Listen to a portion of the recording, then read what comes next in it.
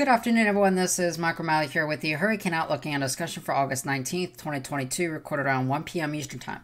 We have a lot to talk about today, including a new storm alert for portions of northeastern Mexico and southern Texas. We have a new tropical cyclone that is likely to develop within the next 24 hours, so let's go and jump straight into everything.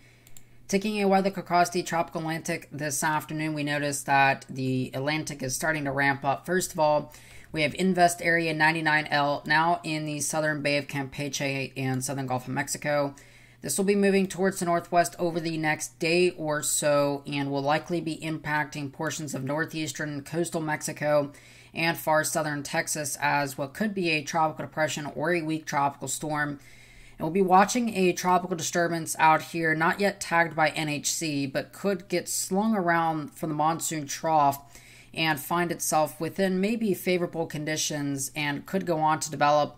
We'll talk about all that here right now. So first of all, in the Atlantic Basin, again, today we are watching this system in the southern Bay of Campeche with a 60% chance of developing over the next 5 days. Really, this only has about the next 24 to 36 hours over water before it will eventually crash into land here. So eventually this will be moving towards the northwest like this, and eventually move into land where it could impact portions of southern Texas and far northeastern Mexico.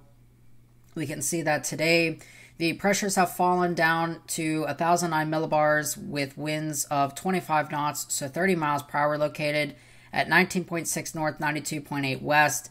And again, this will generally be moving towards the northwest like this over the next day. And when we look at the visible satellite imagery, we can tell that, again, we have a pretty good system that is well organized today, well on its way to becoming a tropical cyclone.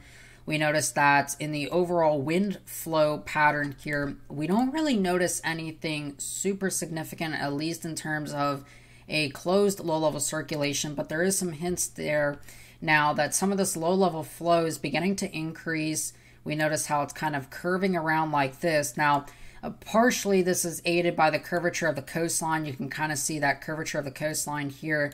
That does actually help in spinning up these tropical cyclones faster in the Bay of Campeche.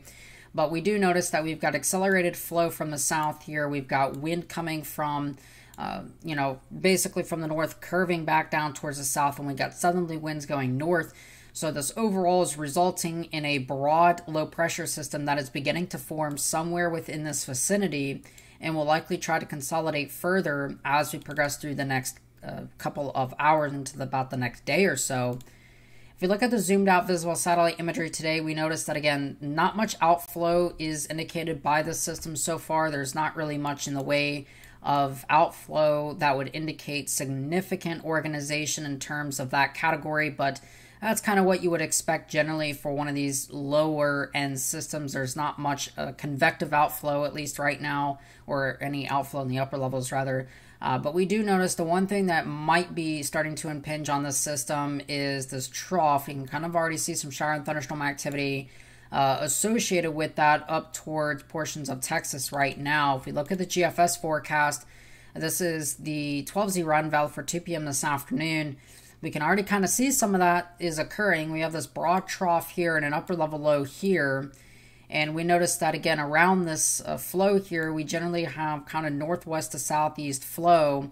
And that is going to be impinging on our system. Right now it's located down here, and you can actually notice that there is some upper level anticyclonic flow here. But as we progress through the next couple of hours and head into the early part of tomorrow, that actually begins to decay as the system not only approaches land, but also due to the fact that there's now more accelerated wind shear, and this storm will be heading into that environment. So conditions do become a little bit more unfavorable as this approaches the coastline here, but either way, there will be some impact risk here to portions of far southern Texas directly from 99L. This does not account for any other flooding concerns that we will see across Dallas and portions of northern Texas over the next couple of days. But at least concerning 99L, probably will likely be a tropical depression or storm. Some elevated impact risk is out there for portions of far southern Texas like Brownsville and McAllen. generally for the potential of flooding concerns, because that area was already swamped with flooding from 98L. So any additional rainfall could lead to some pretty substantial flooding across that area. Therefore, there's an elevated threat of impacts there. But again, that does depend a little bit on the track as well, because right now some of the main impacts could go into far southern portions of Texas and then into portions of Mexico as well. So we'll have to watch how that plays out with time. But again, this is going to depend a lot on that track, and the hurricane hunters will be going out later, so they will be able to provide us with a better estimate on what impacts to expect for portions of Texas as we progress through the next couple of days. Now, looking out further across the deep tropics today, we have a couple of things starting to make our attention. Right now, we were talking about that area of disturbance in the tropical main development region. Well, here it is right now. We notice that this is an area south of the Cabo Verde Islands currently, this broad monsoon trough. We are talking about how this may go on to develop into something, and the GFS certainly does indicate that this kind of one area begins to pinch off and gets slung to the north here as a result of that monsoon trough.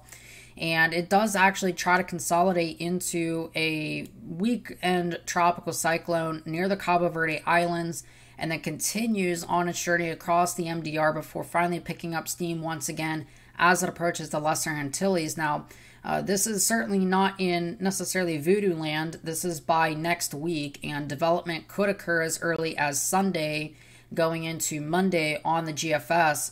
So this is within the time frame where we actually do have to pay attention to this for our next potential system besides 99L. Now, if we actually look at how the GFS ensembles kind of forecast this to be, we can actually see that there actually is a clustering of potential areas of low pressure, potentially indicating a storm in this vicinity near the islands here, the Cabo Verde Islands, by Sunday going into Monday. And if we actually look here on the European forecast, it is much of the same here. Not as much of a significant evolution. We'll actually go to the closest run here. You notice that, again, it's not as far to the north, but there actually does end up being some members here of the European ensembles that also pick up on the same thing. Now, either way, if we look at our 200 millibar wind pattern here, it is going to be pretty favorable, at least in the upper level wind environment. There is an upper level low here, or an upper level high rather, and this is going to allow for accelerated easterly winds here, allowing for that convergence of the monsoon trough and those tropical easterly winds to create that background cyclonic vorticity needed for tropical cyclone formation. Now, the one problem is the sea surface temperatures as you go further north are certainly not as substantial. The water temperature diminishes, and as you notice here, there is actually some pretty significant dry air still around to the north.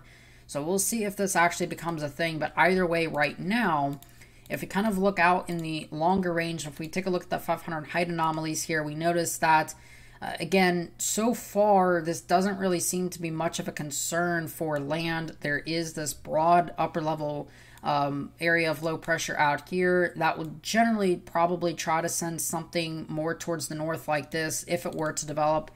And in the long range, that doesn't really seem to change much at all until we get to September, where there's generally more ridging across the Atlantic basin, sending these systems further west as they try to develop. All right. So again, the main concern right now will be focusing on Invest Area 99L, soon to become probably a tropical depression or a weak tropical storm. And then we'll be focusing on the Cabo Verde Islands towards the end of this weekend and beginning early next week for potential impacts from a tropical cyclone trying to develop there as well. All right. So that being said, I do hope you have a great rest of your afternoon and evening. Of course, I am Michael O'Malley, and I'll talk to you guys again some more tomorrow.